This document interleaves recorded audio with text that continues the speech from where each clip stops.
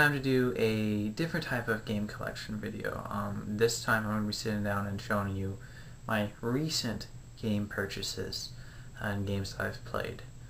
So let's get started. Okay. First things first, I purchased Star Fox 64. Since I just got done doing my N64 collection video, I wanted to stress that I bought Star Fox. This was one of my favorite games growing up.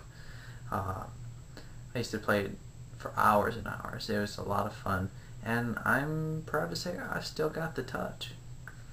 Moving on. I also purchased, not too long ago, Gauntlet Legends for the PlayStation 1. Our N64 is kind of going to crap, and we had to buy a new controller, a new memory card, and just to make sure that we could play Gauntlet Legends, I got the PlayStation 1.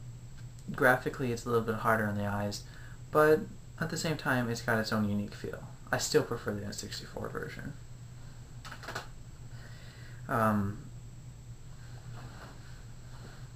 If you've seen my initial impressions, you know that I got my hands on 3D.Game Heroes.